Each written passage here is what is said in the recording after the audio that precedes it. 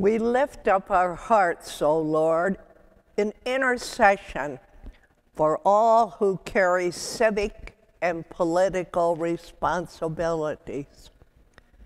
Grant that, putting aside all merely selfish ambition, they may seek to be instruments of your will and carry out your purpose for the welfare of all people. And may they both seek and see your glory in happier human lives. Through Jesus Christ our Lord, we pray. Amen.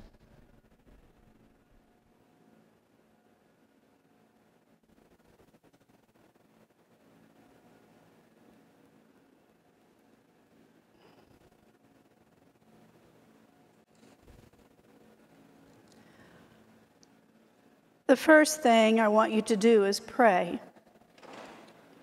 Pray every way you know how, for everyone you know and for those who are unknown to you. Pray especially for rulers and their governments to rule well, so we can be quietly about our business of living simply in humble contemplation. This is the way our Savior God wants us to live.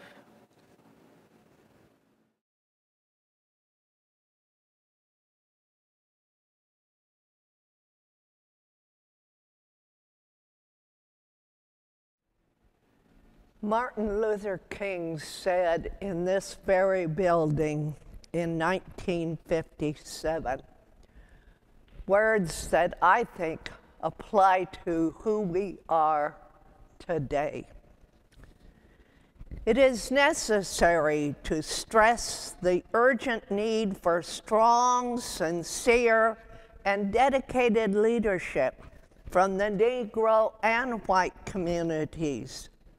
In this period of transition and growing social change, there is a dire need for leaders who are calm and yet positive.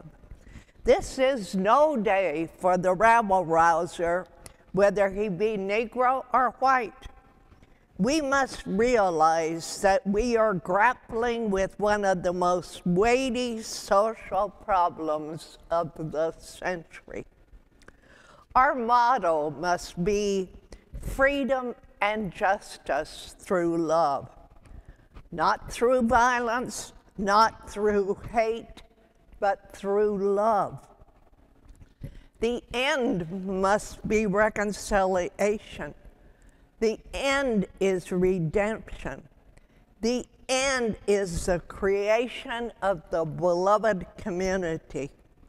This type of love and spirit can transform opposers into friends.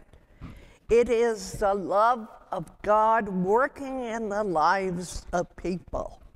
This is the love that may well be the salvation of our civilization. God grant that the leadership of the Negro and white races will remain true to these basic principles. To paraphrase the words of Josiah Gilbert Holland's poem, Wanted, which was written in 1872, God, give us leaders. A time like this demands great leaders. Leaders whom the lust of office does not kill. Leaders whom the spoils of life cannot buy. Leaders who possess opinions and a will. Leaders who have honor. Leaders who will not lie. Leaders who stand before a demagogue and damn his treacherous flatteries without winking. Tall leaders, sun-crowned, who live above the fog in public duty and private thinking.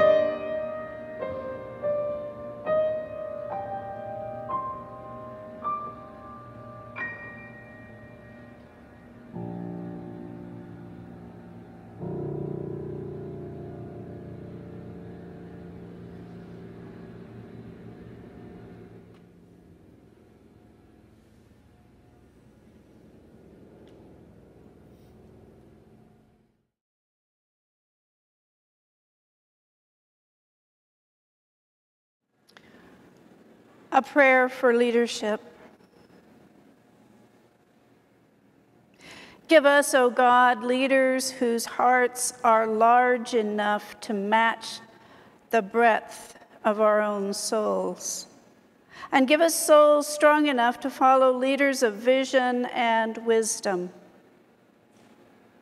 In seeking a leader, let us seek more than development for ourselves, though development we hope for, more than security for our own land, though security we need, more than satisfaction for our wants, though many things we desire. Give us the hearts to choose the leader who will work for other leaders to bring safety to the world, to the whole world. Give us leaders who lead this nation to virtue without seeking to impose our kind of virtue on the virtue of others. Give us a government that provides for the advancement of this country without taking resources from others to achieve it. Give us insight enough ourselves to choose as leaders those who can tell strength from power, growth from greed, leadership from dominance, and real greatness from the trappings of grandiosity. We trust you, great God, to open our hearts to learn from those to whom you speak in different tongues, and to respect the life and words of those to whom you entrusted the good of other parts of this globe. We beg you, great God, give us the vision as a people to know where global leadership truly lies, to pursue it diligently, to require it to protect human rights for everyone, everywhere. We ask these things, great God, with minds open to your word and hearts that trust in your eternal care. Amen.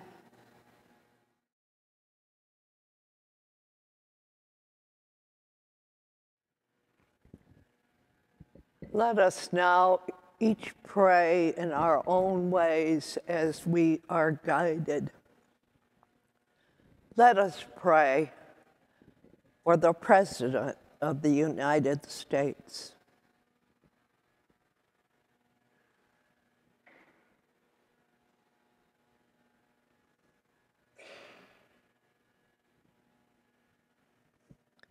For the senators and representatives at the national level.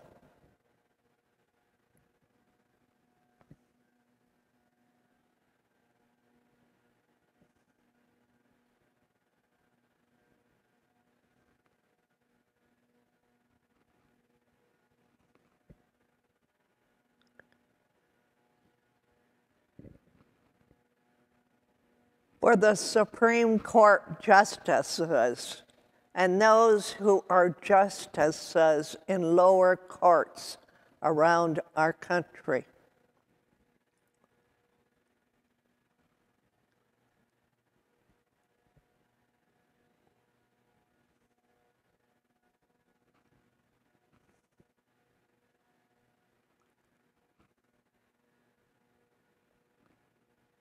For the governor and members of the legislature of the state of Tennessee and all other states in the United States of America.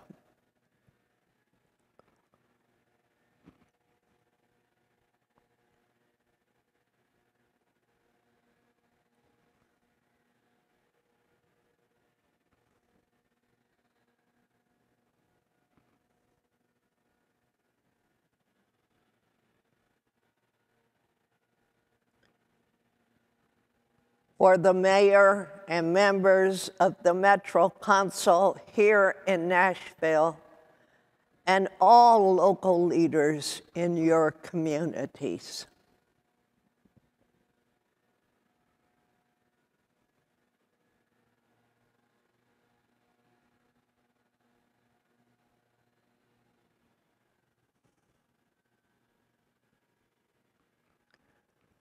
Oh God, may these our leaders act with righteousness and justice and in pursuit of peace.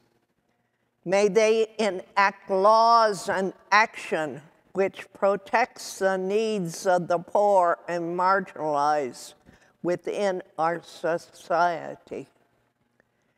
May each person in authority follow the guidance of the Spirit of God that is within each person, including them. Amen.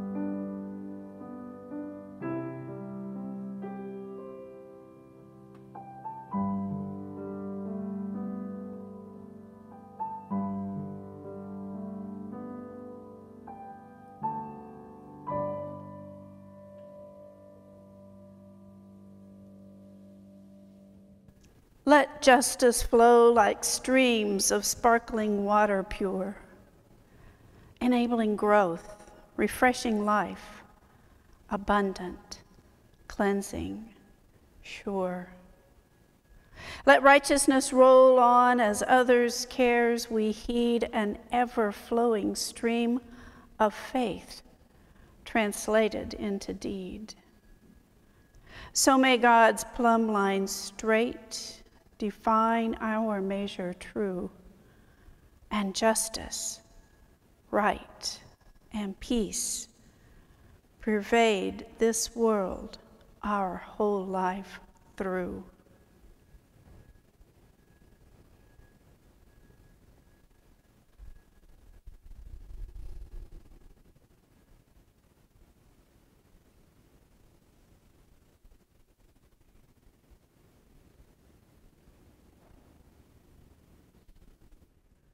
Let us join now in the hymn, God of Love and God of Power. In your hymnals, it's number 578, and we will be singing stanzas 1 and 4. You don't have to sing out loud, and those of you who are watching us virtually, you may sing as well. Let us now join together.